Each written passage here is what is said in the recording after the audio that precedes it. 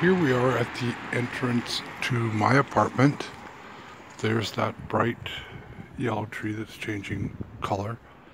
And this is a typical, at least from what I've seen so far, older setup where you have a courtyard, a gated courtyard, I should say, and a bunch of apartments.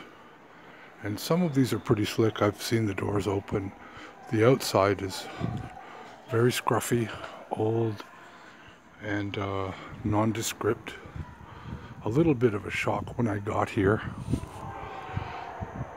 And my landlord lives right where this air conditioner is, and I live next door.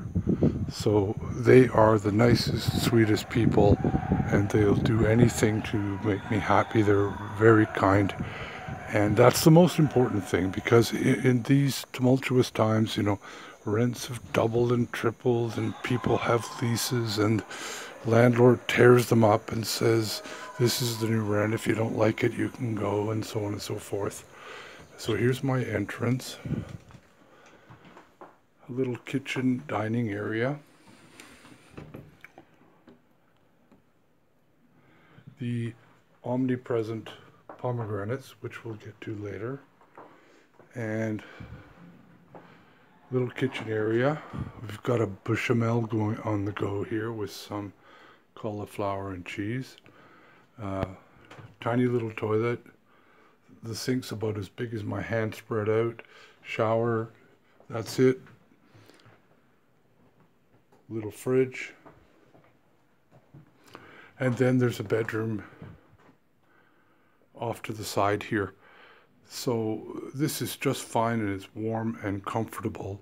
The strange sofa configuration is due to the fact that I wire up my smartphone to the TV so I can look at Netflix and so on TV. So this runs almost $600. I think it's $580 something when I do the conversion, and that's a lot of money. Probably double what it was worth a year ago.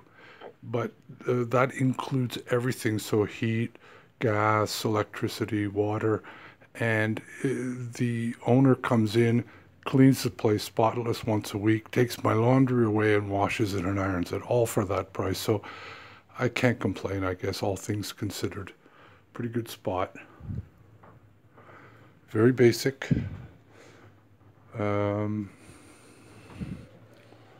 Everything works. Everything's just fine. It's the quietest place you could possibly want to live in.